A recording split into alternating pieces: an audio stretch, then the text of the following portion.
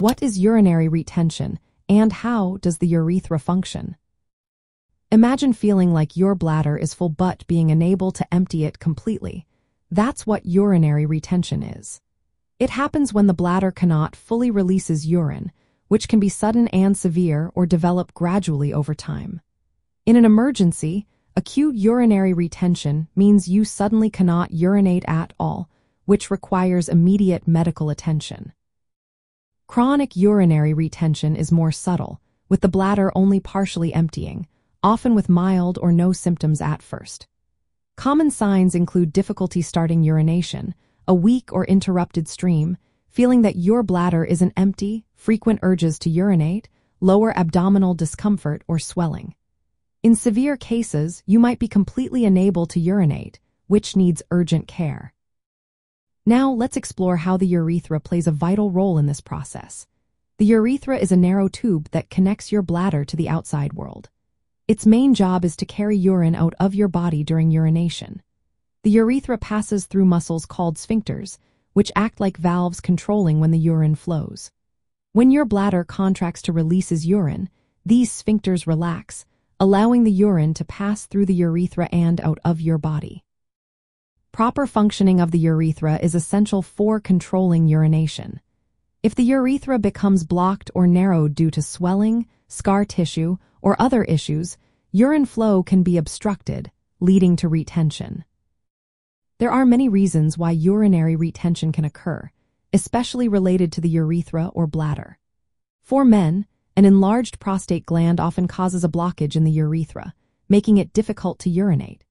Women might experience retention due to pelvic organ prolapse or urethral strictures, which are narrowings caused by scarring or injury.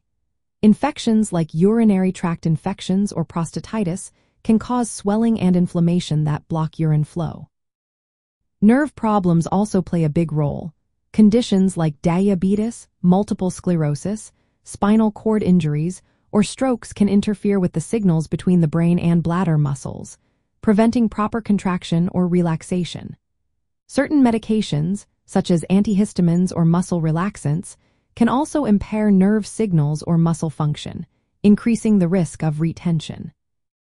Other factors include severe constipation pressing on the bladder or urethra, anesthesia used during surgeries, or pelvic floor muscle dysfunction.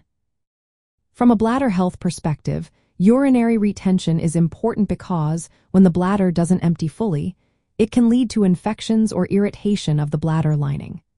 Over time, these issues might increase the risk of bladder problems, including bladder cancer. Sometimes, tumors near or inside the bladder or urethra can cause blockages that result in retention. Recognizing symptoms early and understanding how the urethra functions are key to diagnosing and managing these problems effectively. Proper diagnosis often involves physical exams, urine tests, and sometimes imaging studies to identify the cause. Treatment depends on the underlying issue and may include medications, catheterization, or surgery. Maintaining good bladder health involves staying hydrated, managing infections promptly, and seeking medical advice if you experience symptoms of retention. Always consult healthcare professionals for personalized care, especially if you notice changes in urination patterns or discomfort. Understanding how the urethra works and what causes retention helps us keep our bladder healthy and catch potential problems early.